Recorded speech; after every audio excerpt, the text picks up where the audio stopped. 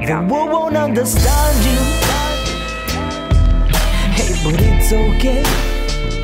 Said the world won't understand you, 'cause I made you in my own way. Said the world won't understand you, 'cause I made you. Hello, everybody. Welcome to episode 113 of In a Good Way podcast. Today's special guest is Ana Cecilia González. She's joining us from Houston, Texas. She's had multiple NDEs, near-death experiences, and multiple STEs, spiritually transformative experiences. She's been seeing angels since childhood. She has been visited many times by what she called the ghost of death. She is an author of the book When Life Is Not Forever. Ana Cecilia was born with a congenital heart condition, which had a very bad prognosis, and by some miracle, she survived. She's been having experiences after a complication in 1989, I believe, is when you had your big NDE. Yes. Okay, so in 1989, after that, she began having a lot of out-of-body experiences, communication with beings from the other side, and so on and so forth. It's an honor to have you here, Ana Cecilia. Thank you so much for being here. Thank you, Omar. Thank you for having me here and for inviting me to share what I believe it's one of the biggest gifts in my life. Oh. First of all, which is life. Just being alive, just the fact of being alive is definitely a beautiful gift. So yes, just as you were saying, I was born with a very, very serious heart condition, congenital heart condition. And at that time, we're talking, and I don't care about telling my age because it's just a miracle that I'm alive. I was born in 1964, where nothing was really developed for somebody that was born with my condition. Oh. Usually children died at about 4, 8 years old, and that was the most they could make it. Because there's just for people that might be listening that could understand, it's a transposition of great vessels with one single ventricle and pulmonary stenosis. That means that all the time the blood was mixed. Blue blood and red blood was mixed. So I had a lack of oxygen. So the way you could develop was very shorted of, I had a lot of shorted of breath, and I was very tired all the time. So my parents knew about this since I was a little girl because I was purple. So because of the lack of air. So it was a very difficult moment for my parents. But when they finally understood that the prognosis, they told them, I don't think she's going to make it more than probably 7, 8 years. There's no way, because my condition, that's what they told my parents, is not compatible with life. Wow. Imagine. So just imagine, and let me take you to that moment. Just imagine a parent. They already had my older sister having a little baby in their arms and just saying, okay, enjoy her as much as you can, because there's no option, there's no way of survival. Wow. So yes, it was a difficult childhood. All of my nails started turning like they call them like drumsticks, because they turn like a little ball. All of the nails start turning purple, and they change because of the lack of oxygen. Wow. So my parents had a very difficult journey, and I was constantly at the hospital, constantly sick. Any single fever or anything I had always got complicated. So they started taking me to Mexico City. And I recall probably one of the first moments that I remember that I think I had a spiritually transformative experience. It was when I was 4, and I remember that very well because I was taken to a special hospital in Mexico, Mexico City. I was born in Monterrey, but there was nothing in Monterrey, and they brought me to Houston at the age of I was a little older. I was about 9 months old, and they told my parents the same thing they told in Mexico. So there was no option. There was really nothing for me, just to wait for maybe someday they would develop something, but it was like very far away. So when I was 4, they were just taking care of me as well as they could. And I was 4, and then I was in ICU And because I had a fever and I had a complication of a flu, so my parents were only allowed to be there in the room 1 hour in the morning and 1 hour in the afternoon. So just imagine a 4-year-old without the parents all day long, because back then they didn't allow parents to be with the child as much as they do now. Wow. Those things have changed in a beautiful way, because what a child needs is mom and dad. They need family. Hmm. But back then it was so, so sad. That's probably one of the saddest days I remember from me being a little girl. Wow. And I was left in my crib, in a very deep crib, so you wouldn't go out and run, because a 4-year-old can run everywhere. So I was put in a little crib. And I remember my godmother coming with me and giving me a little doll. It was a very modern doll back then that you just pull the cord and it cried. Remember? So those back then, we're talking about 1970 or something like that. It was like very modern. But that doll meant a lot to me because it cried. All the what I wanted is to cry and let the world know I was sad. So she Mm. was my company, and I tell you this because that night, well, when they left, and of course I cried, and I remember telling my mother, "You're horrible. You're a bad mother.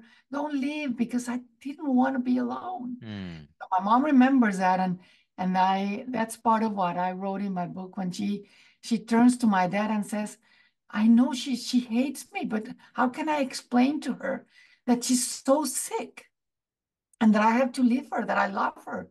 But it was so difficult for a 4-year-old to understand all that. So I was just very upset. But my doll there kept me company. So that day, one night, one of the doctors came just to try to keep company and play with me. So he started playing with my doll, because when I was so upset and I got so tired of crying because I had lack of air, I started making her cry. The thing is that somebody had to cry. Oh. Someone had to cry. If it Yeah. was not me, because I was tired, I made her cry. So everybody was like, okay, the doll's crying and crying. So this doctor came and he started playing with my doll. And suddenly, what do you think happened? He broke it. He was Wow. playing with it. So it was like, wow, no, you broke my doll. Just imagine a 4-year-old shouting at the doctor, You're you're the worst person in the world. Oh Give me my. the doll." So he said, "No, no, no, I'll try to fix it. Please give her to me." "No, don't take her away," because that was the only thing I had to hold on when I was in that crib by myself all night. So I remember he tried to give me a popsicle and a candy, and I just threw them back to him. "I don't want anything." So they left with the doll trying to fix it. That night, Omar, I remember being one of the loneliest nights. And I do remember opening my eyes and feeling a light on top of me, like a being. And I didn't understand. But back then, later in the years, kept on appearing. And once I understood that I was in a very serious condition, I called him the ghost of death. I thought he was a ghost that was Mm. coming and get me. So I just saw this light on top of me. And for a moment, I felt relieved, but I was crying, so, so lonely. And then the morning when my mom came to me, and she was like, "Oh, the doctor came back early and he said, sorry, I couldn't fix it. It was not easy to fix." So he gave me the doll, and I just held on to it until my mother came at about 10 in the morning. And she said, "What did you do? You ruined this doll." "No, Mom, it was not me. It was the doctor." "Come on, doctors don't do that." She didn't believe me. But Wow. Mar, that was my first lesson. Who cares if she doesn't believe me? I wanted Mm. to be with my mom. So okay, I mean that's something that I could have stick to that pain of her believing that I broke it. And of course, I could have made a big deal out of it.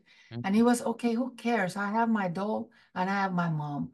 So Mm. she took me out of the crib and we started walking. And so that was the first time that I felt that sometimes you need to let things go so you can advance and move on.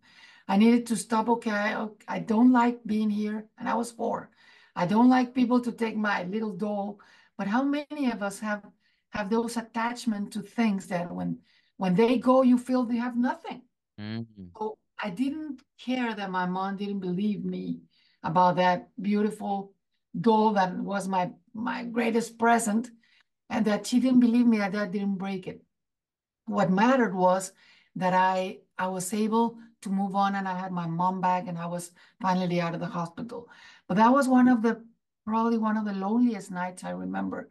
And there's the first night that I thought I felt company there was nobody but this light on top of me.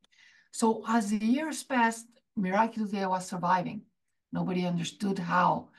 But then every time I was very sick, these beings started appearing. And nowadays they say, well, they're imaginary friends.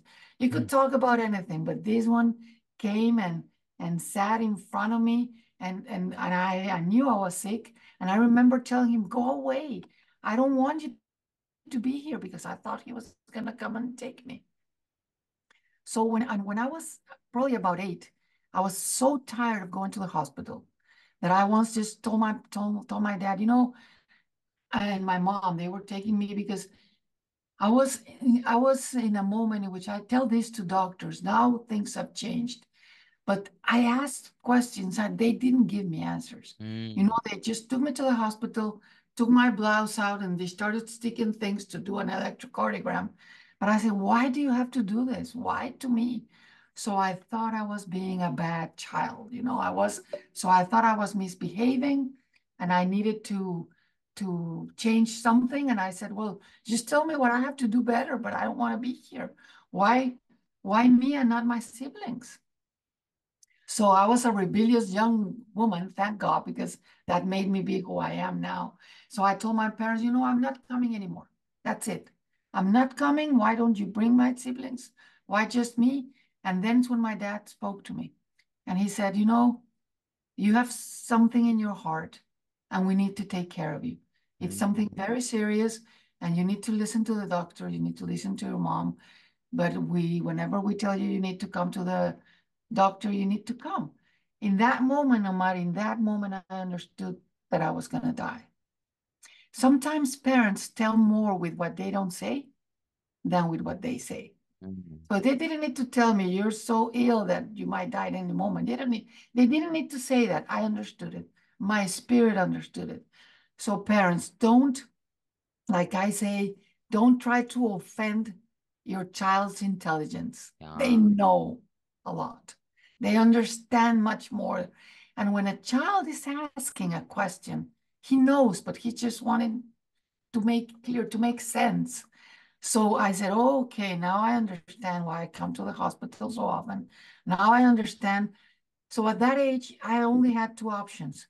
I said, either I go into the grieving because I'm so sick and I'm always in the hospital, or try to get the best out of life.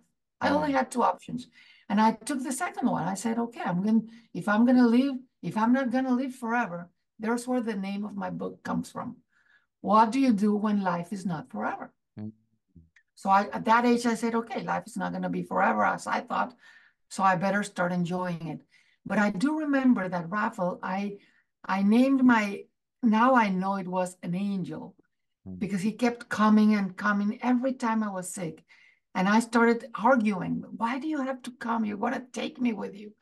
And then I said, okay, who are you? So I decided to put a name. So I said, okay, I don't know if you are Rafael or Rafaela, because I thought like Rafael sounds like nice. So I'm going to name you Rafael, because Rafael is not feminine or masculine. So Rafael. So, many years later, Omar, when I was writing my book, and it was only then, and I promise this, I said, well, what does Rafael mean? Let's find a meaning. Maybe it has a meaning. And then I found out that this is the name of the archangel Raphael, but in Catalan. In Spanish, in Catalan. I didn't know that was the way they mentioned it. And then the most interesting thing is that this name is given to this archangel that is called the Archangel of Health. So wow. And all of this I discovered when I was writing my book, but I named him like that through my childhood. So here you are, Raffle, again.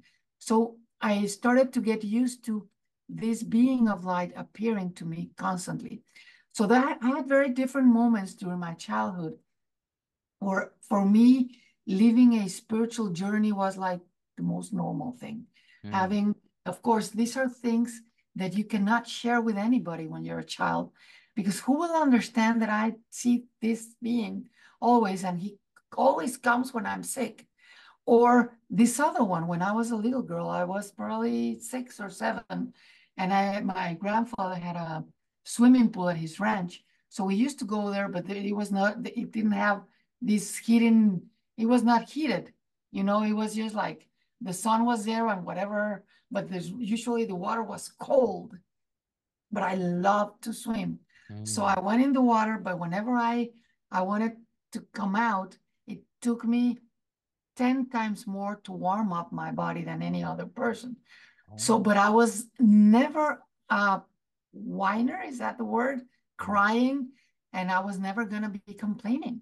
Wow. So I never told anybody that I was freezing.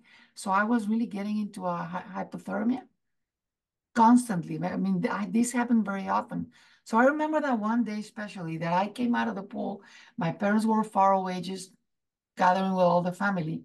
And I was so cold, I just covered myself with a towel and laid down in the floor to try to warm up a little bit with the floor beside the pool.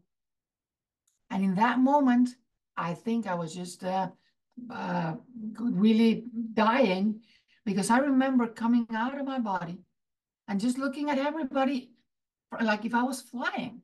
And I remember having the view of everybody around the ranch. I saw the ranch from very far away, and I saw my body laying in the floor.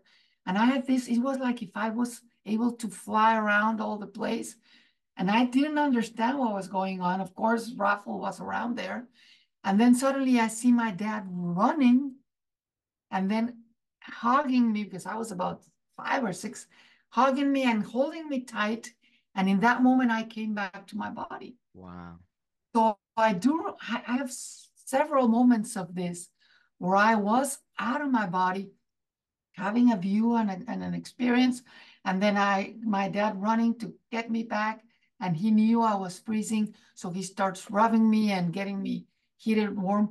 So I never told them these stories. I never told anybody these stories until I wrote my book. I started really understanding that this had a name, that these were called spiritually transformative experiences, that they were experiences out of the body, and that many of us have them, but many of us just don't know how to say them. When you're not in this group of people, or you're not surrounded by all of these terminology, and you're just like, well, I was raised a Catholic, and those things were like, no, those things could be of the devil, and don't. So you don't even want to risk it to start talking about what was going on in my life.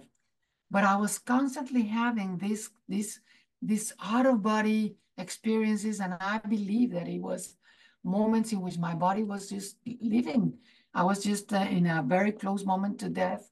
But then, of course, my now, and I understand that it was my angel, Raffle, was constantly there, because there was a purpose for my life. So without understanding life, I just took life and decided to live it to the fullest. But one of the greatest gifts my parents gave me, and this is something for everybody to take note of, they, in spite of whatever circumstances, because of course I was born with a like a stamp in my heart, in my brain, that I was gonna die soon. But my dad, that day that I was telling you that he was telling me about the diagnosis, he said something that made a shift in my life. He said, okay, this is a prognosis, this is diagnosis, but what if God has another plan? And that but what if made the whole difference in my life. So in my mind, in my head was, but what if I see that I'm sick? I see that there's no resources, but what if there's a possibility? So the visualization in my life, my parents never stopped me from dreaming. So even though they knew maybe I was never going to be a grown-up, they always let me dream that one day I was going to have a boyfriend, because my nails and my lips, I was constantly purple. So I said, who was going to fall in love with somebody that's purple all the time? When I was 7, I thought I was a Godzilla daughter. You know, maybe you're too young for that, but in my time, Godzilla were like the cartoons. It was this dinosaur that was all black and purple. Because when I was so tired, I became very purple, very dark. Because sometimes I just walked a block and I was gasping, I was out of air. So I said, I think my parents are lying and I'm not their daughter. I'm the daughter of well, at 7, I really believed it. I said, there's something odd here. So that day, after that, with my dad, they never stopped me from visualizing that one day I was going to grow up. I was going to have a boyfriend. Maybe one day I was going to get married. I was going to study. I was going to have a college degree. I was going to work. I was going to have a family. And all of these dreams were there. So the visualization was never stopped. Nobody ever came, at least not my parents, came to say, don't do this because these are going to be the consequences, because that kills a dream.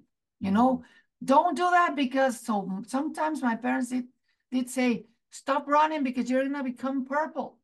I mean, that was like dark. But then I always had these beautiful beings in my life, which one of them was my grandmother, which came to me, and in secret, she said, okay, what do you want to do? Well, I want to run and get there like all of my nephews and all of my cousins. And then she said, why don't you go start running? And when you're tired, you stop. You breathe and then you continue, but just do it. So she was like a cheerleader. One thing that I learned in my life, Omar, is that all of us, each one of us, are born, come to this world with exactly the tools we need to survive and to make the best out of our lives. Using them or not is our decision. You have options. You will always have options.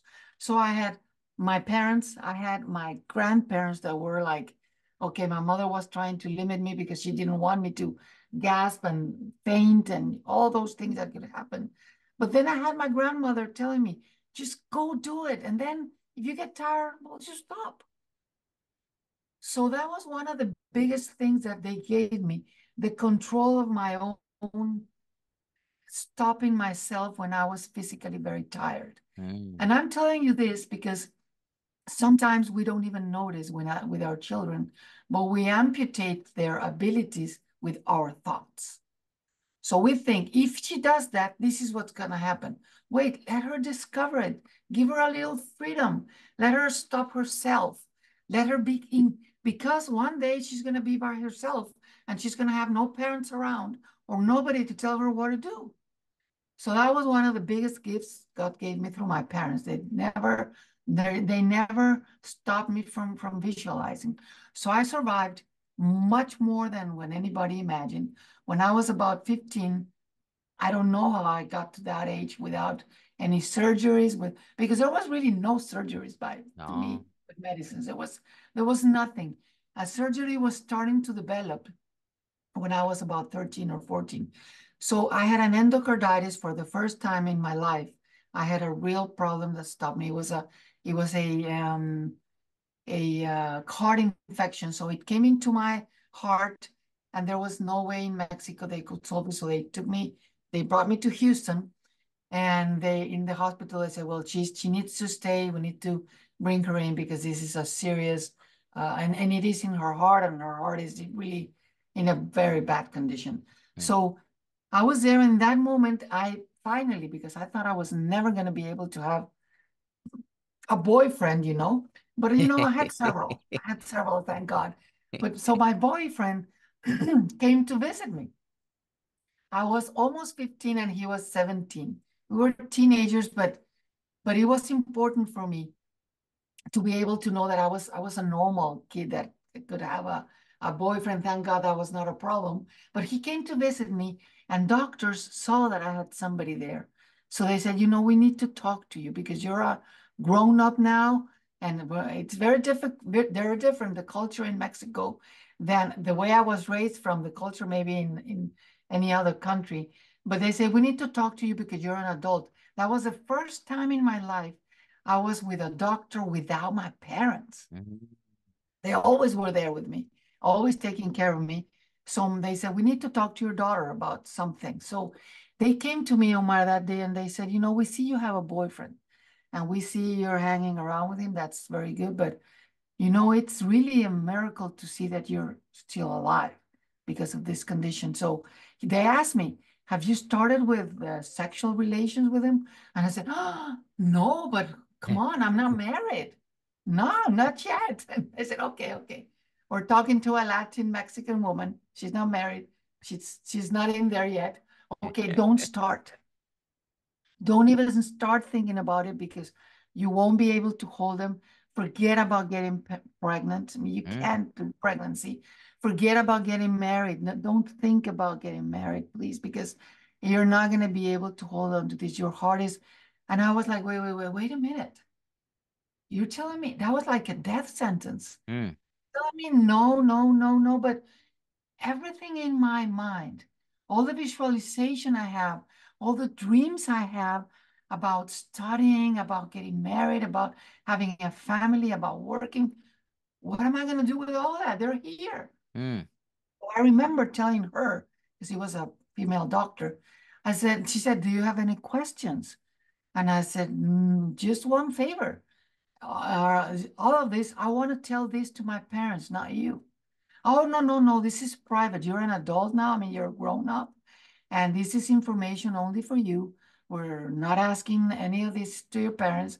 This is private. Okay, because that's the only thing. I want to be able to tell that to my parents.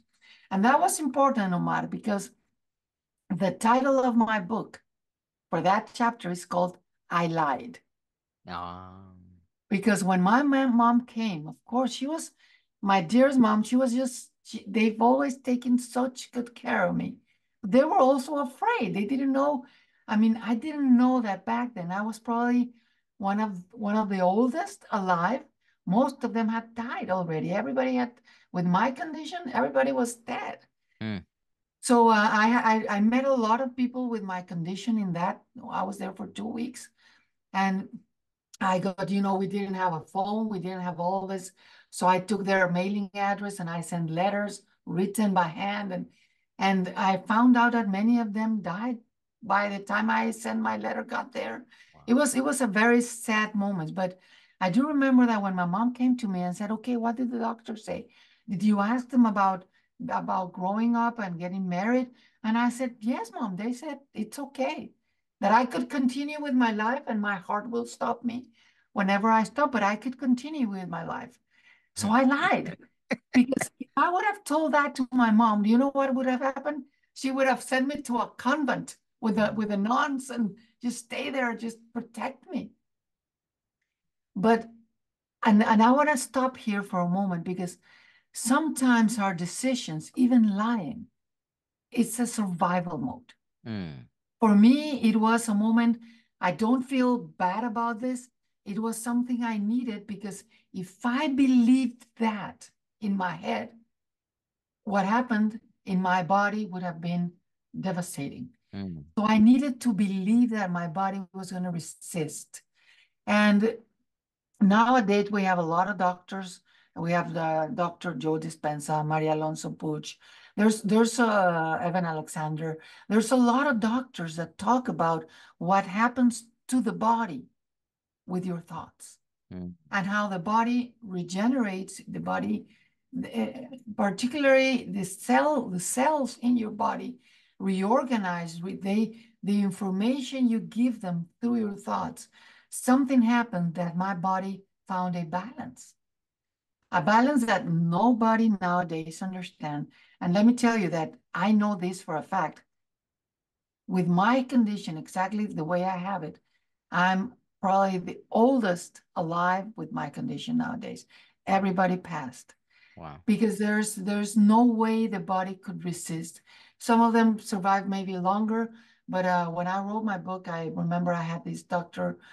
Roma. She helped me investigate this, And she says, nobody known in the United States, in Europe, now is alive with your condition. There's been, and nevertheless, with what I'm going to tell you next, because of course I survived, as you can see, and I did have a boyfriend, and then I did get married, and I got pregnant. Oh. Well, that was a very risky thing because definitely, like doctors say, like, how did you dare have a baby? Well, I just asked God and He gave her to me.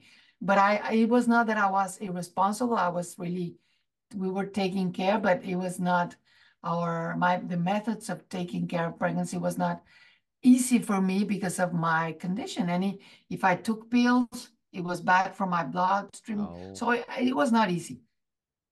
But the thing is that thank God I survived. I got married. My parents did talk to my back then husband, and they said, she's sick and we don't know how long she's going to live. I mean, they needed to be honest to the family. And I was honest. The moment I met any boyfriend I had, I told them right away, this is my condition. This is who I am. I never, ever lied to anybody. But that moment to my mom telling her, yeah, they said that I could continue.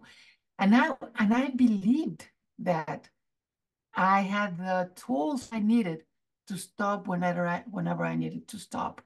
Omar, there's a wisdom inside us that we need to develop, and we need to let our children develop. Sometimes we think they're making the wrong decisions, but sometimes I need to make them to learn.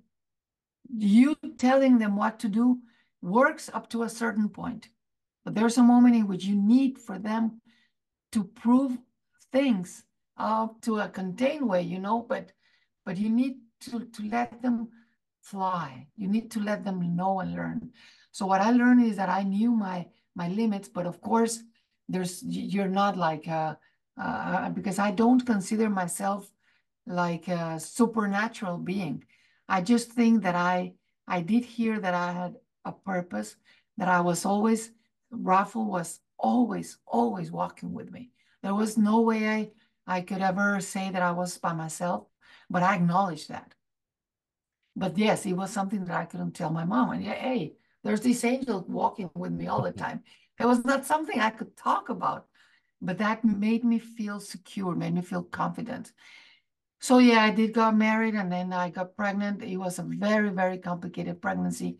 Nobody thought I was going to survive. Of course, in my mind, it was, God, I want a child, but if this is not going to be possible, I just won't get pregnant. How many women are there that just can't get pregnant? So yes, and this is something to talk about, because I think that when I got pregnant, I had ovulated 2 times in that period, because I was not really thinking that in that moment I was going to get pregnant. So when I went to the doctor, he said, we need to make these testings because I think there's something going on. Oh. Well, yes, I was pregnant. It was a very, very difficult pregnancy. My daughter was born 4 pounds. She was a little bitty, but 8.5 months. So she almost made it. She was perfectly healthy, but just a little, tiny little, but that was exactly what my body could hold. Wow. So I think that God granted this baby to me because she was going to be one of my greatest motivations to keep on going. So I go back to what I told you at the beginning. We all have anything that presents to us in life. It could be, you could use it as a negative thing or as an opportunity. It's your decision, whatever. Because the tools are going to be there. It's in your favor or against you. It's like somebody says, the only thing I see in front of me are stones. Well, make a bridge out of them, or build a house. Do something with those stones, but don't look at them as an obstacle. Because the moment you see anything that's happening to you as only an obstacle and not as an opportunity to build something different, then your life stops there, and you're going to be getting like the 2 options I told you, just whining and crying about the miserable I am, or looking at, well, let me take the best out of this thing. So I think I've always chosen the second option, But it has not been like I was born with this wisdom. This is something I developed, but I started learning how to listen to my heart and my soul since I was at a very young age. So when my daughter was about 8 or 9 months old, I was really having a very, there was, just remember, there was still no surgery, nothing. I had survived my condition. I was probably one of the oldest alive. I had a little daughter. So just imagine what the heart has to go on during a pregnancy. Mm. So my heart was really, really tired. So by the time she was 9 months old, I couldn't really take care of her. She was running up and down and coming, and I was too tired for that. She wanted to go up the stairs every time I just imagine trying to go the steps up. By the time I was in the third or fourth level, I needed to rest. I didn't have air. And my mother started watching that. And every time I talked on the phone, I was gasping constantly. So there was something really going on. I went to my cardiologist and he said, I think the time has come where you do need a surgery. I mean, we need to do something because your heart is extremely tired. So again, I came to Houston because there was nothing in Monterey yet for those kind of things. So, but I remember going back when I was 15, they told me, maybe in 10 years, we will have something for you. Just imagine, nowadays, we say, well, maybe in 2 months, you'll have an answer because everything's advancing so fast. AI, everything is just like, everything changes. Well, back then it was maybe in 10 years, we'll have a surgery for you. So just keep yourself alive. The only thing you have to do is make sure you're alive before, so we have an option for you. So it had passed 9 years by the time I went back with a daughter and everything. And I remember that when the doctor received me in Houston, one of them did ask me, Dr. Nagel said, wait a minute, but you have a C-section here. How did you dare have a baby? And I said, well, doctor, I asked God and I think he gave her to me. How is she? She's perfectly healthy. I took pictures. I showed him pictures. I showed him. And he said, he just smiled like saying, oh God, I can't believe this. So there's where I understood for the first time that everybody with my condition that I had met had gone. But before getting to that point where was really my near-death experience, the most amazing experience, I remember that when I was probably 18, there's where I said, what am I going to study as a college degree? I decided to study law. Oh. Why law? Because I needed to understand justice. Why was I alive? And all the children that I had met had died. So is really God fair? Is there's really a God that I mean, what is about justice? What is it about? Why am I alive and why is everybody else dead? I needed to justify my life. So in that process, I was trying to understand God really, because I said, well, God must be an invention of mankind to justify what doesn't have any justification. So we make him up. It's like that's what we do whenever you don't understand things. So but I was raised in a family of faith, and I knew that I had had experiences, and I knew that I had saw being all my life. So I knew there was something. But why does God permit that some of us are alive and some of us are dead? So during my studies, I studied St. Augustine. I studied a lot of philosophers, and there was peace in my heart when I understood that just coming to life was a risk itself. So anybody that was here, you're already at a risk, but there was always this free will that we were always told that you have a free will to decide where or not to go. And then I came to peace understanding that it was not that God was unfair. It was something that just came to me like that. Like, there must have been an agreement before we came here.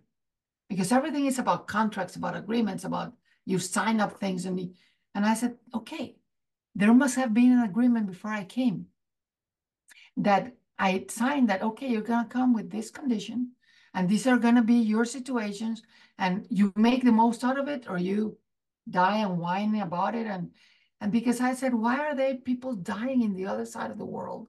They don't have resources, because at least I had the possibility to come to Houston to have a medical care. There's people that didn't have them, they died. So even that had to be part of a plan, because otherwise God would be very unfair. So I said, so it's not that he's unfair, it's just that it's something that we make agreement, and the way you accomplish that agreement it's your decision. Mm-hmm. And that way is when I understood that it was also about giving us options to make the best out of this life. And people that came to this world with a lot of poverty, with a lot of physical limitations, with whatever part of the world you're born in, it had to be part of you and God's plan.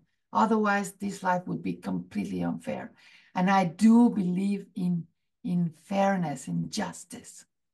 So that's the reason I studied law. But I came to peace after that. And then, well, I'm going back to when I get to the hospital, the doctor says, by then I was 24 years old. He said, I don't know how you have survived up to here. And if I could have told them, well, I've been with angels and people around me all the time, I was not about to say that. But I understood that there was a purpose very clearly. And I said, well, I think I'm here because God wants me to be here. And I thank him. And I feel very, very blessed. Very blessed I felt by then. I've never had this thought of why me? No, never. It was just, what is it about this? What is it that I have to do? What is the purpose of this? Not like being a victim. I've never in my life considered myself a victim.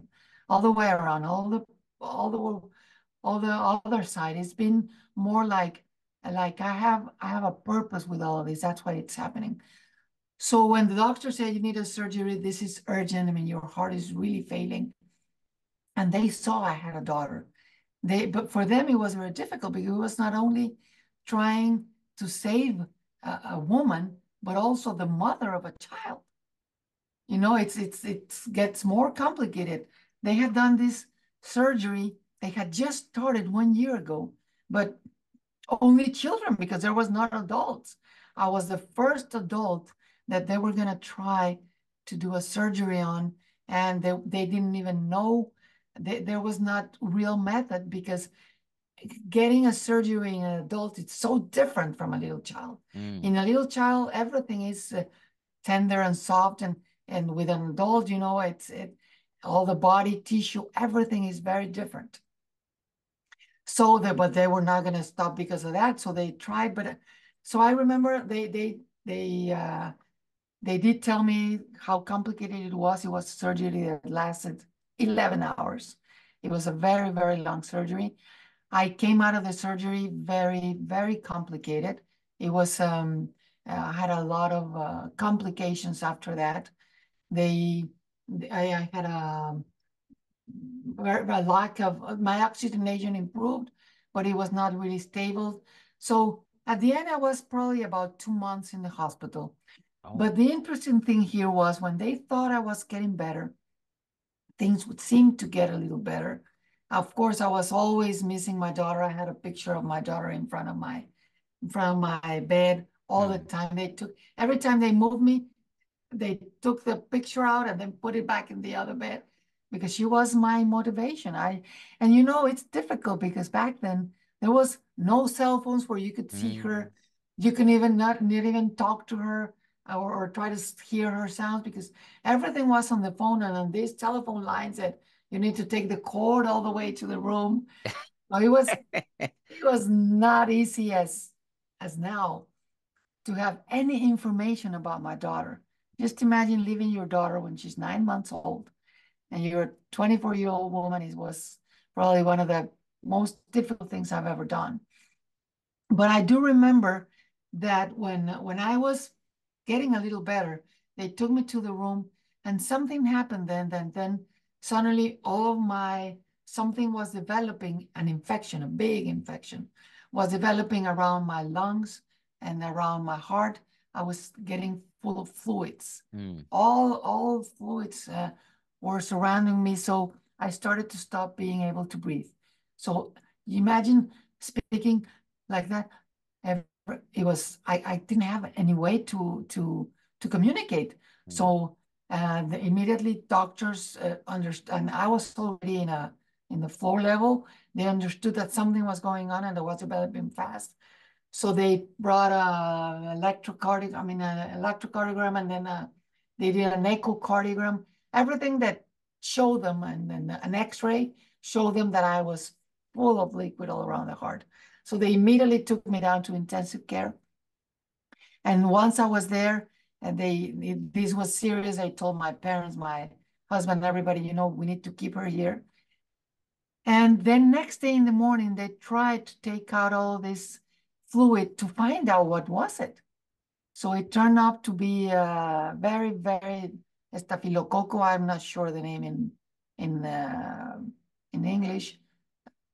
Well, it's stuff. Well, somebody will find out there, but it's a very serious, because I got it during the first surgery. It started developing, so it was full of it. So they started to drain it out through a little method of putting it through a little needle under my sternum and in the middle of my ribs. So when they were doing it, I'm telling you all of these details because it's important how things that we think are terrible accidents, sometimes they're the biggest blessings.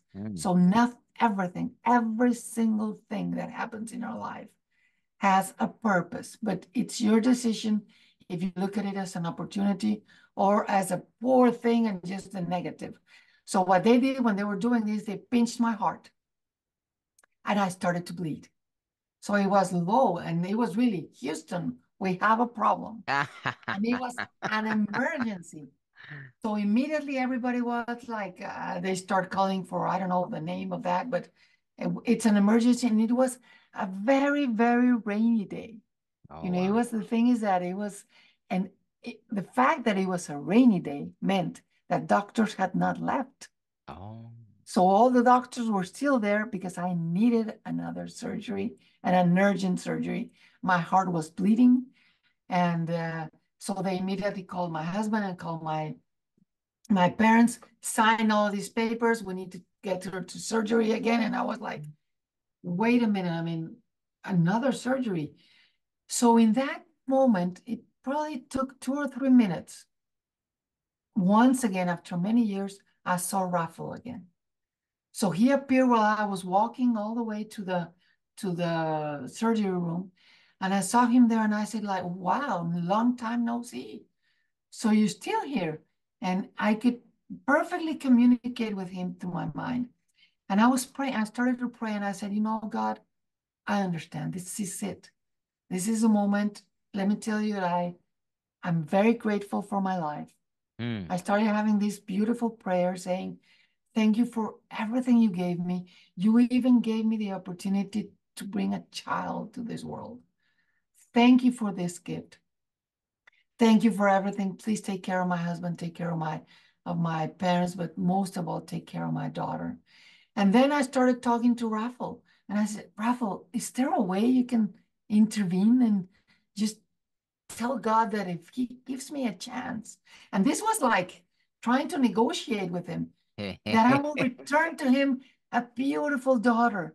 Tell him I will raise an amazing daughter. Give me the chance to be with my daughter again. Give me the chance to see her again. I promise I will raise a beautiful. If there's a chance, please talk to God and tell God. And then I talk to God myself and God, please. I know I've been rebellious, and I know at some point I've been like, are you really there? But it was just a matter of understanding my own life in this world. So I remember I said, forgive me if I did anything wrong, but I really want to ask you for another chance. Give me the chance to be here for my daughter.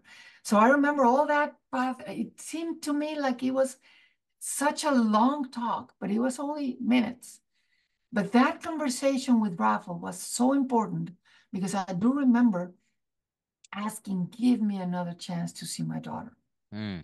Well, and this is important because of what happened next.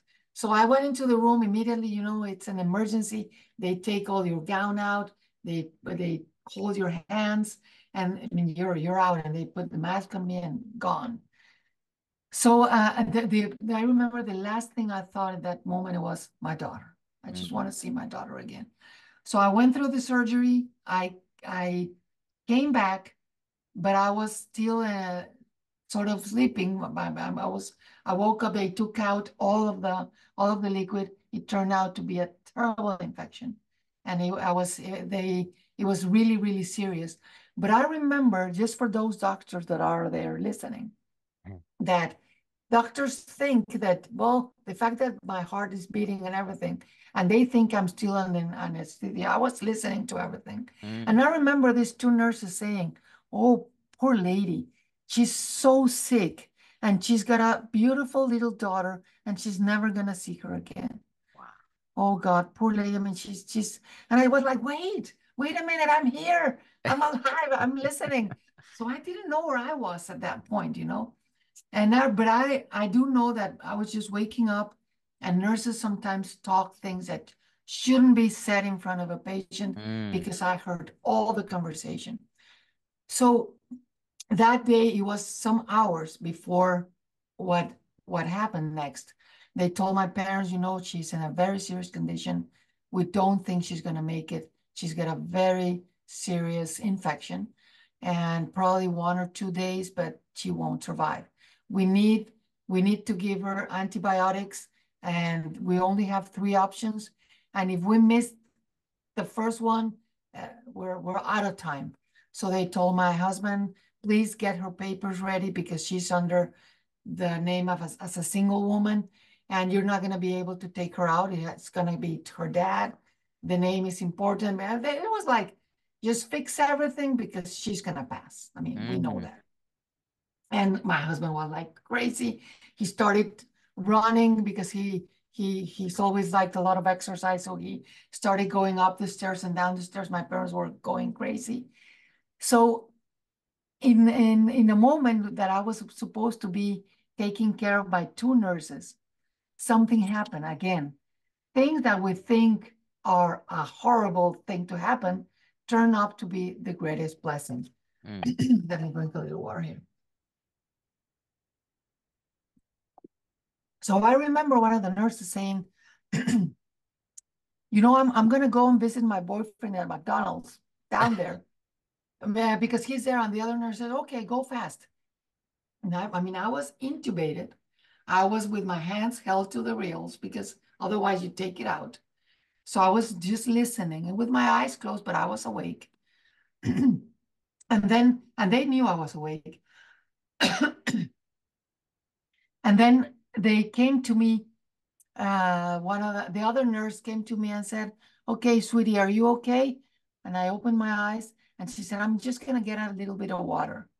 We're talking about 10 steps away from me.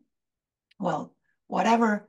I had already told them that I felt something in the tube was wrong. That I had already been intubated once. And this time I felt that I could swallow, and you're not supposed to be able to swallow. And I said, and I just signaled it. And they said, yeah, you have a tube, but you're okay. And I was just like trying to let them know that there was something. Wow. They just didn't listen.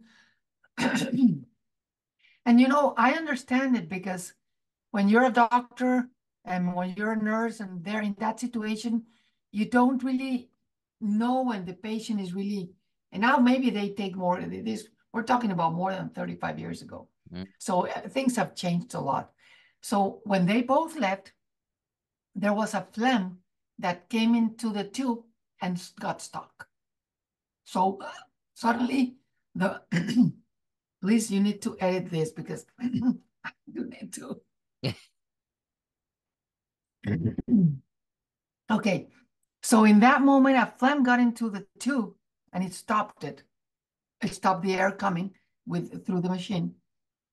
Remember, I was with my hands tied. I was just trying to gasping. I was trying to get the tube out. I couldn't, of course. And then suddenly I got into a respiratory arrest and immediately a heart arrest.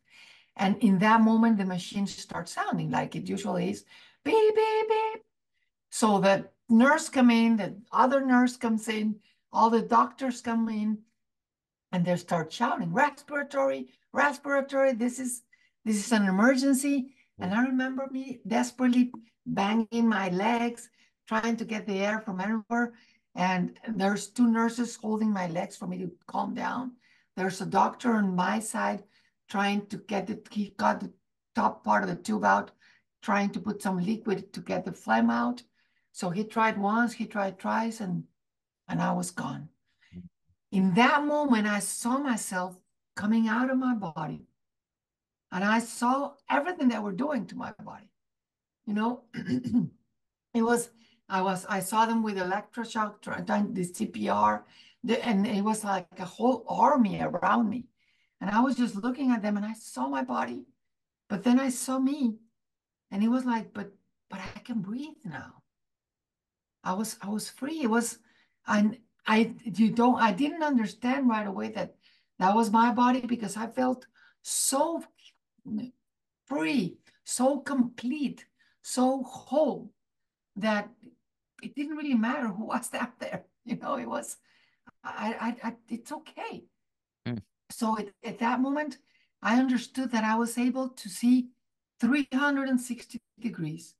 And for me to be able to tell this story is that what you do is you concentrate on an area, but everything is happening at the same time. Everything was happening at the same time. But I've always found it very hard to find words to explain my near-death experience, because there's really no words for a lot of things that are happening. But the only way you can is just to try to concentrate in different events.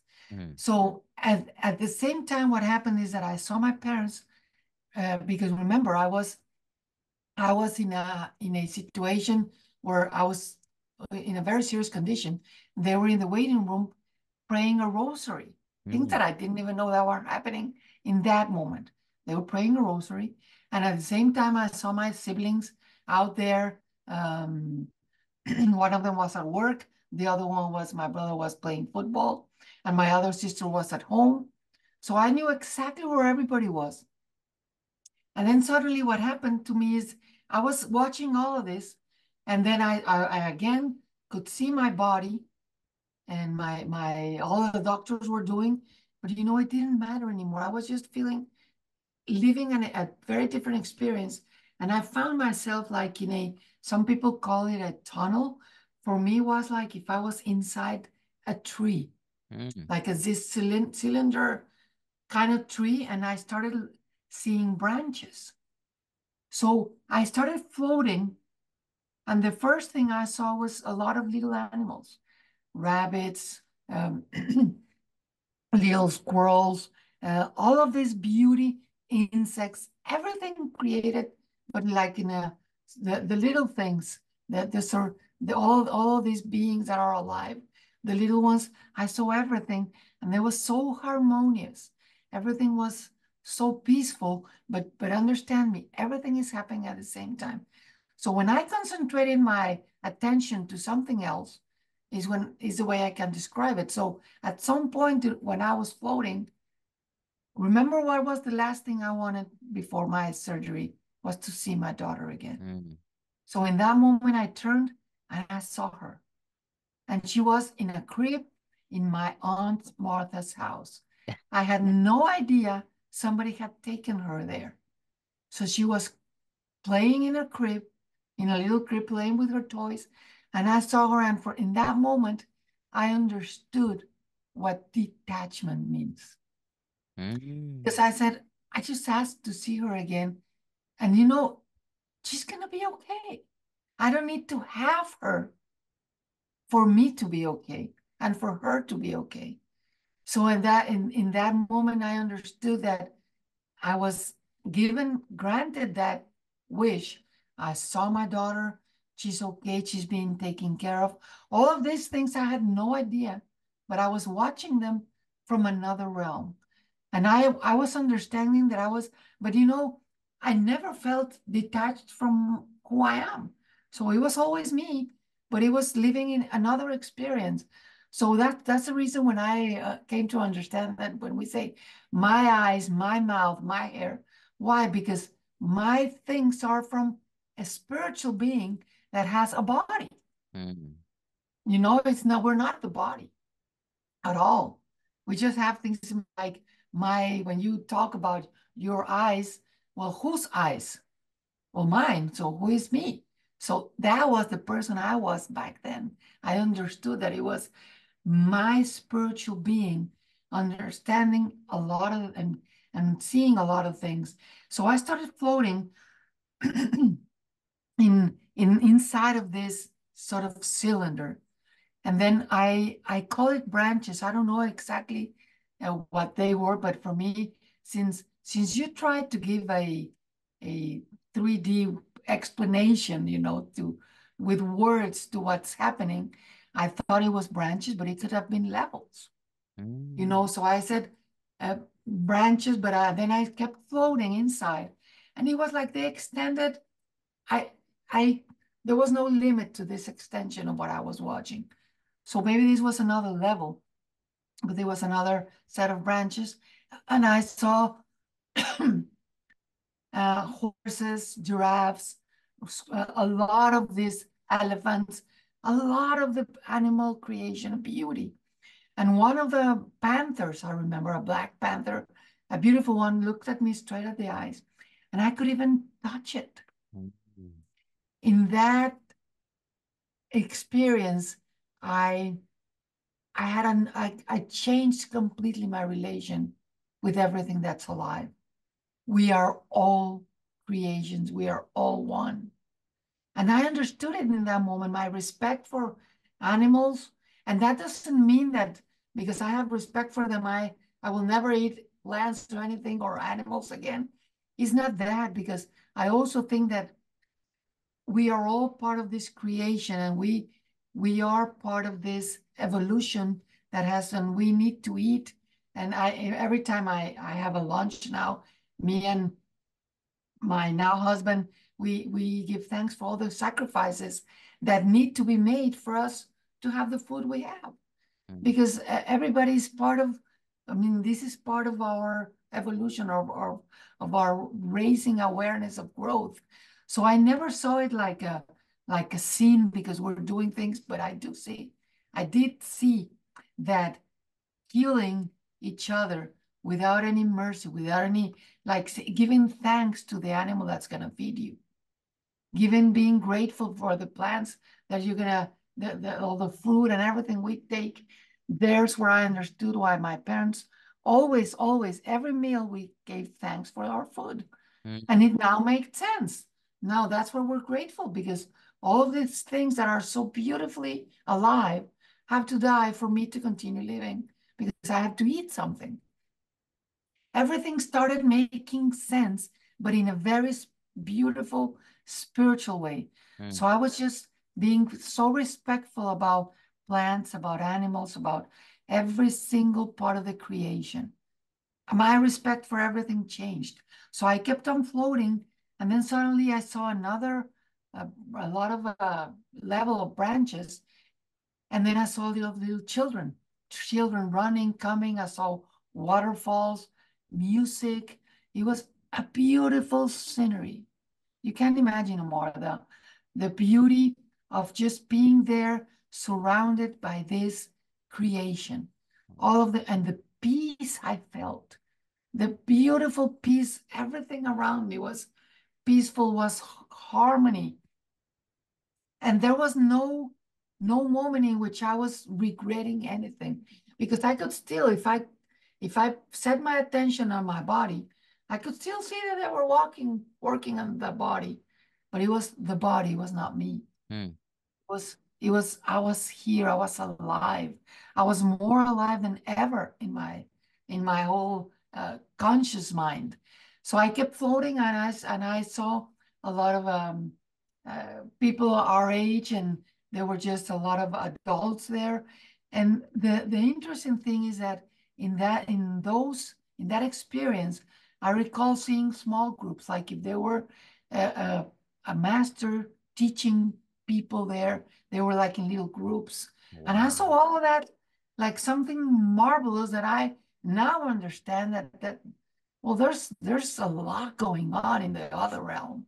There's a lot of teachings, there's a lot of understanding. And I was being greeted. Look, I thought I knew nobody, but suddenly everybody was like family.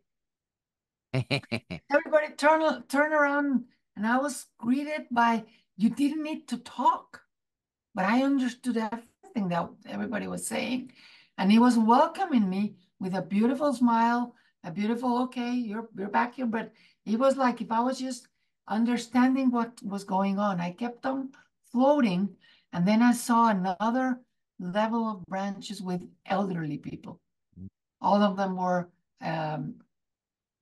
I wouldn't say old people but I knew there was it must be in the level of awareness. They were wise people. I could see that they were a lot of wisdom. And then I remember them looking at me, giving me a welcome. But they were also gathered in groups. Like if they were different kind of groups, and there was a lot of garden, a lot of I saw beautiful forest, everything around. I have some pictures that I'm going to show you so you can, because I did this with AI. This is where AI really Oh, works. wow. And it's amazing the result that came out of it. So I will share this with you so you can share it with your audience if you want, because it is incredible everything that was happening at the same time. So I kept on, and then suddenly I turned out and I see a little circle. It was a dull yellow. And the only thing I wanted is to get in there. So when I started, because I was floating, I couldn't control that. I was just floating, looking at all this. I would describe it the most loving experience I've ever had in my life, because everything I could feel from these people through their looks, through their smile, was the love, the way they received me. So when I got into this little circle, I got like stuck. And just imagine you're trying to open a door and there's a lot of air outside. When I opened it, was I just Oh. felt full of it. All of my body was like embraced with this light. Mm. I was filled in with it. I couldn't see anything, but I've never in my life felt so much love. It was like an ecstasy of love in that moment. And I felt a hand on my head. I still remember the words, and some words of a voice telling me, stay calm and go with peace. It's not your time. Do everything I've told you. And I was like, wait a minute, what? And I start going through all of these branches again, all these levels, and I feel the sensation of coming back to my body. And it starts hurting again. Mm. All that relief that I had, and then I hear, and all this is true the way what people say about this.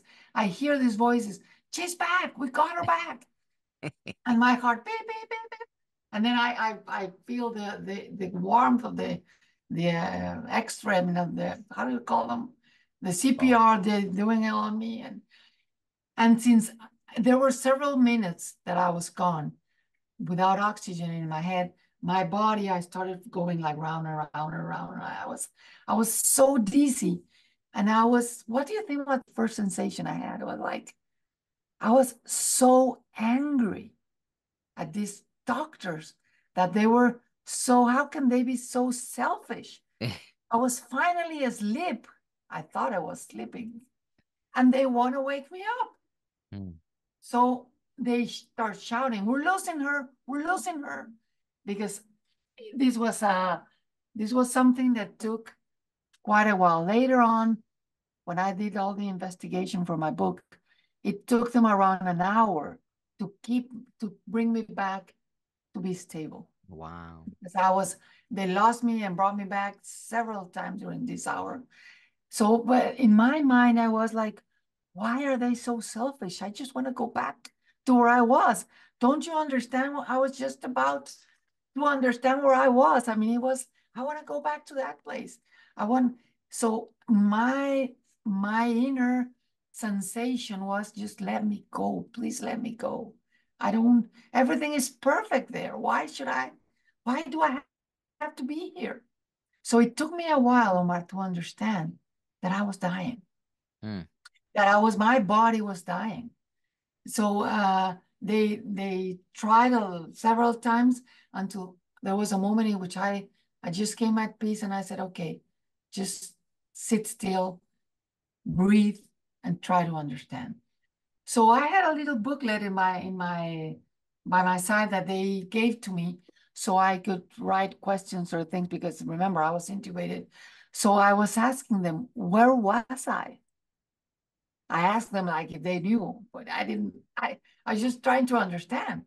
And they said, okay, you're in a hospital, you're okay. There was a little problem with your tube, but we solved it. So there was a little problem with my tube. And was that really a problem or was that the biggest blessing? Mm. So there's where we need to understand that sometimes accidents, horrible things that happen to us, sometimes come to us because that's the only way that could lead you to the next step. Mm. So anything that happens to us, anything, has another purpose. There's not even what we call horrible tragedies. There's always a learning process through them. Because let me tell you something. When we go to the other realm, the last thing you're going to remember is how much you suffered. Do you think I remembered how I was gasping and no, I mean, that was the last thing when you leave this body, that was just like a little step to get to the real thing. So yes, in this human realm, we do think, and we always say like, oh, poor lady, she suffered a lot. Well, stop pouring her. She's just in the best position, and that's the last thing they bring with them. Nobody brings with them all of those sufferings that we think they took with them. That's Mm. not what we take. That's only like a moment for you to go to the next step. Mm. So I think that one of the biggest blessings I had with that experience was to understand that definitely there is another realm, there is another life, there is another reason for us to be here, and that each one of us has an amazing purpose in life. After that, I was in the hospital still for about 3 more weeks, and I had a lot of beautiful experiences where I saw angels coming to me several times, a lot of beautiful things going on. But I do think that after that experience, that was the biggest one, because I did have two angels coming and clean me up, and 3 days after that, I was out of the hospital. But I understand that our thinking, what we think about things, change the whole. It's not really what happens to you, but how you react to what happens to you. That's going to make a difference. How are you going to react after all this? I knew that apparently terrible thing had been one of the greatest blessings in my life. And nowadays, I can tell you, Omar, that I have been very blessed with my heart. My heart has been one of the biggest gifts that I've ever gotten. It was probably born to die very, very early on. It's still alive. I've had 2 open heart surgeries. I've had several ablations. I've gone through a lot in the body. Mm. But what I really like to share it's what has happened in the spirit. And in my spirit, I have grown so much, the way I see life, the way I know one day I'm going to leave this world. I mean, we all have to go. But I want, whenever death finds me, I want it to find me very alive. You know what I mean? So how can death find you alive? Well, doing exactly what you're meant to do. And how do I know what I was meant to do? What comes natural. It's what you're meant to do. Don't force yourself to find a purpose that's not natural in you. Trying to do something that just because I want to be famous, but it's not natural in me to be acting, sort of. Or it's not natural for me to do this. Well, then find what's natural in you. Something that brings that inner joy in your heart. If it's helping people, if it's talking, if it's cooking, if it's creating, being a builder, something that's so natural in you that brings joy. That's part of your purpose. Don't break your head trying to find this humongous to impact the whole world. Sometimes we just come to bring joy to a few, or to through little things that are going to be majestic in ways you don't even imagine. So that would be my big message. No, and it's a beautiful message. Thank you. I know in your bio it said, it's funny because as you were speaking, there was so many things that I wanted to ask you questions about, but you answered them anyway. So, but after I know in the bio it says about how you've been given at least over 100 messages that they asked you to bring from the other side to hear. Like, what's It's one of because those? after my near-death experience, Mm-hmm.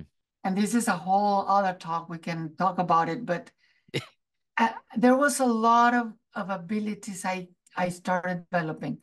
One of them was dreams. Through my dreams, I started getting a lot of messages.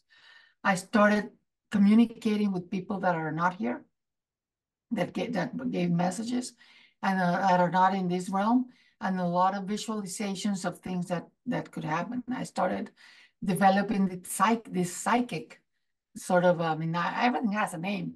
I did a lot of things without knowing that there were names for everything, but I started bringing different messages. And that then they at the beginning, when this started to happen at the beginning, I was very afraid to share it because I thought it was just my crazy mind. But when I started sharing them, they had a lot of sense.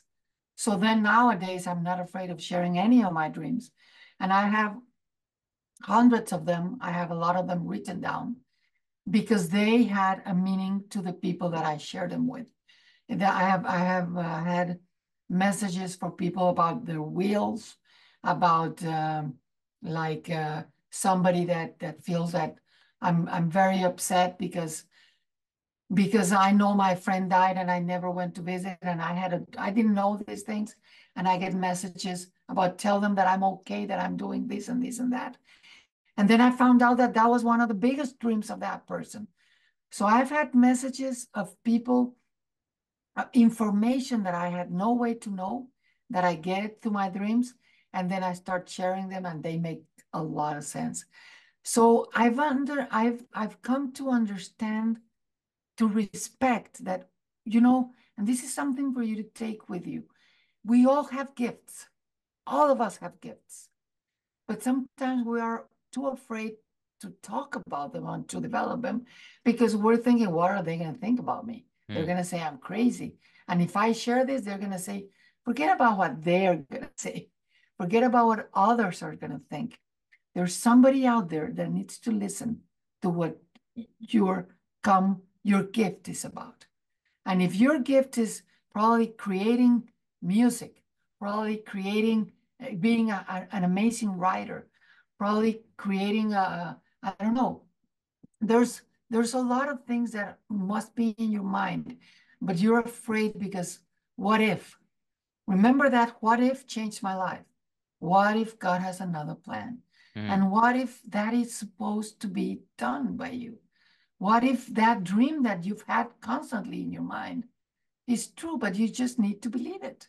I don't think that there's anything in our mind that comes to our mind If we can dream it, we can create it. But what is the factor there? You have to believe it. Mm. And believing in that we all come with a certain gifts that we need to develop, believing it is going to change the whole picture. So I believe that one of the biggest purposes from me coming back was this gift that I was giving to understand that there was I have a lot of channeling right now. Mm. I can start giving a talk and suddenly I just feel it and it flows. And people say, "What? How did you know about that?" Well, I didn't. I just started channeling it. So I started opening my spiritual soul, my being, to understand that we can all communicate. It's just letting it flow. That's why I recommend a lot of whatever way, because there's a lot of ways to meditate, but meditation is a way to connect. And there's many ways you can meditate. But why? Why is it so important? Because there's a lot of wisdom in you that you're not listening to. Don't expect that the wisdom is always going to come out from the outside. It's within you. But if we don't listen to ourselves, getting ourselves in a position of knowing that we're spiritual beings with a lot of wisdom and we come with this knowledge, you're just going to feel that everything has to come from outside. But how do you start with all this? Well, start listening to the people you like, start listening to people that do these meditations, maybe YouTube videos or read books. Keep yourself in a cycle of learning. And then wait for the moment to say, okay, now what, that's the way I talk to myself. And Cecilia, what is it that you need to tell me? And I listen. And I've been doing this since I was a little girl, because when I had no air to breathe, I went to my bed and I was just like, okay, oxygen. You need to go in. And I talked to my body. You need to go in, go to the lungs, and then oxygenate my body, because I need to turn pink again to go out to play. I didn't even know I was doing that. Wow. I had these abilities of doing it since I was a little girl, convincing my body to be strong so I could go out and play. Mm. So how many things do you have to say yourself that you're not doing it? So listen to your wisdom, listen to your inner voice, raise your awareness. And one of the biggest things I can tell you is watch out to what you're listening to. Mm.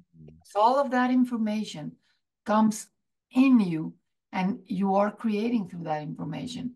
So just be aware of what anything that comes in is part of what you are letting it build inside you. So who are you listening to? When you're under a lot of stress, the last persons you need to hear is more stressed persons, because they're just going to bring more stress to your life. So when you're going under a lot of stress, under a lot of doubts, listen to people that can bring you hope, that can bring you peace, that can bring you love, that can bring you harmony. And then you can go back to those people later. But you need to choose your battles. And when you're like a soldier that's there in the floor just down, what you need is to go to the nursery room to heal. Yeah. And then you can go back and fight. But for now, you need to understand that you cannot always be in the field. Sometimes you need the peace to heal and then be strong again to go out and do whatever you need to do. But listen to your inner wisdom.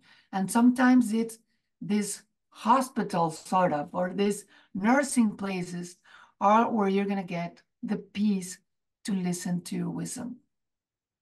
We are all in this realm, in this world, for a purpose. Yes, we are. But don't break your head trying to find like the most difficult things in the world for you. What comes easy? And the best way to find it is in these peaceful places, these nursing places. And you can find those places through meditation. Try to hear the people that are wise. Try to get together with people that build in you and not take away from you. The energy that things that take a lot of energy out of you, try to stay away from those things so you can really feel strong to make your own decisions, because the rest just weakens you. Absolutely. Oh, go ahead. No, anything else, because I don't want to fill in this space, and we've been here for a while. Yeah, absolutely. No, yeah, we'll end there right now. But I wanted to ask you about that because that comes up a lot for me. Like you said, try not to be around those that, you know, kind of put you in a negative space. But do you feel, is that part of their contract? Is there part of their contract to bring you that negativity so you can grow and make the right decisions? Are are they ever aware of that, or it's on You it don't gets need to worry. You don't need to worry if they're aware of that or not, but you know it. Yeah. Whatever they're aware of, it's their purpose in life. Mm. You need to know that people in your life that make your life difficult, sort of saying, have a purpose in your life. So once you're able, look at this, listen to this, Amor. Once we are able to say, thank you, I understood your purpose in my life, but I'm ready to move on. But thank you. Move on. But once you're ready to do that, then you won't be attached to that person. But whenever you're ready to say thank you because of everything I learned, because you gave me the opportunity to see what I don't want. Mm. You gave me the opportunity, and forget about gossiping about them or cursing them. No, don't lose time with that. Just be grateful with them, because you now know what you don't want. So just send them love, send them light, but get away, because you learned what you had to learn. Staying there means you're not ready yet. That's why we're still there. So if you keep getting together with, well, I always meet this horrible amount of people, well, then you're not ready to move on. You're still there because you still have something to work on. If you keep yourself in the middle of a problem, it's because you're not ready to get rid of it. When you're ready to get rid of the problem is when you say, thank you, problem. I learned what I had to learn, but you can leave now. But sometimes we are the ones that are not ready because you still haven't learned what you need to learn. Interesting. It's funny because, like how you mentioned a lot, like because I do that a lot, right? From when I was growing up to now, things change so much, right? And it's funny that now, like even that, we have things like block, right? Like if someone, you could just block their number, block them on social media, block. So we live in a time where it is very accessible to remove someone from your life if you want to do that. But So you can remove them physically, but have you removed them emotionally? yeah, that's Because what I do with people that are difficult, we all have those people around us and some of them are family, and you cannot always just like block them. So what I do every night is just cover them with a beam of light. Cover them, cover myself, and send them the best. And I've always said, just everything that comes to me that's going to look at me with love, with harmony, with blessing, let them see me. Otherwise, let me be invisible. So I am invisible to those things that are not going to bring love, harmony, and that are not going to be for my growth. And if something that's negative finds me, it's because maybe I need something to learn about it. So you just start looking at life in a way that it's nothing, it's an accident. And when we bring it, because we need to learn. And yeah, you can block a lot of people out of your life in social media, but are you really blocking them for what they mean to you? What you need to really block is it's the meaning of those people in you. It's the thought of what just having the thought of what that person means is more harmful than that person himself. So what we need to to heal is that thought about that's really harming me. Okay, if somebody that has been abusing you, okay, just the thought of the person abusing you is horrible. So just get out of that person abusing you, but try to and cover that person, apart them from your life. But just try to see that that person was there for a purpose. Thank them. It's very difficult to thank someone that abused you, but you learned. You learned something. So thank you for all I learned, but I don't need you anymore. And thank you. Because when we really are in the awareness to understand that it is a learning process we're going through, and that you're mature enough to say thank you for what you did. I learned, but you can go someplace else to do this, and I wish you the best. But never cursing people, because that's just creating something in you, not in them. They don't even know you're cursing them. So that's what I tell you. I just protect them with this beam of light, put them apart. But every night, as long as something is going on, just imagine that you're putting them inside a white balloon of light. Just put them in there, hold them in there with love, not with hate, because that's something not good for you. And just do that and go to the next person. But do an exercise in your mind that you're not ignoring them because they exist, but you're just covering them with. And I did this for probably 2 or 3 years, and it worked marvelously. Now I have an amazing relation with this person. And it was very difficult for some time, and it was not somebody I could just take out of my life. But yes, I think that people are there. It's part of their contract, and that's why you need to thank them. Well, thank you. You did a very good job, because it really took me a lot to learn this, because I don't want to hate you, but you really were very close for me to do it, So just thank them. And don't take that hatred with you, because the only one that's harming is yourself, not them. But yes, when Jesus Christ said, love one another like I've loved you, love your enemies like I loved you, he didn't mean like love them to hug them and have them in your life forever. That is loving someone, is understanding that they had a purpose in your life, and that you're able to thank them, put them there. Loving someone is respecting their purpose in life, and just thank you. I don't need you anymore with me. You served your purpose, but just make sure that they really served it. Because if you're constantly thinking about all the harm they did, well, you're not done yet. If it's something that is still in your mind, well, you're not ready to let them go. When are you ready to let them go? When you can think about them and just being grateful for their lives. And that's it. Would you return to them? No, I wouldn't, because I learned my lesson. And that was their purpose, and that was mine.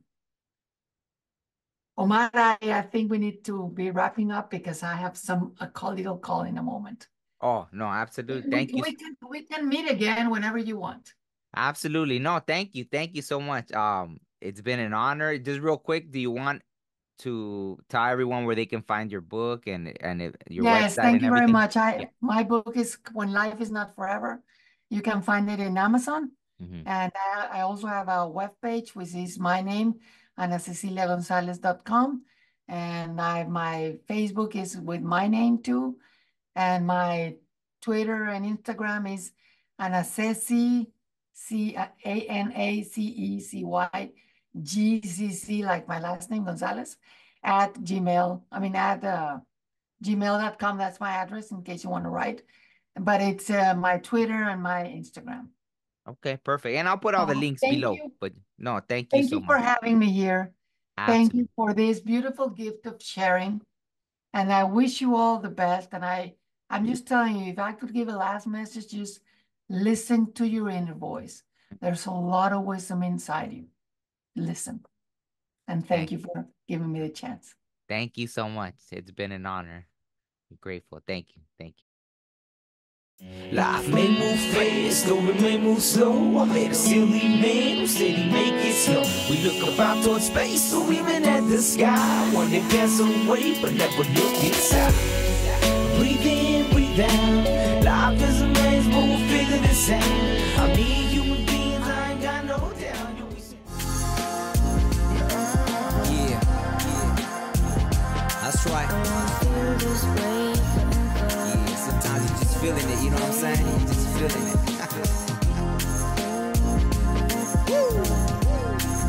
And I want to feel this way forever.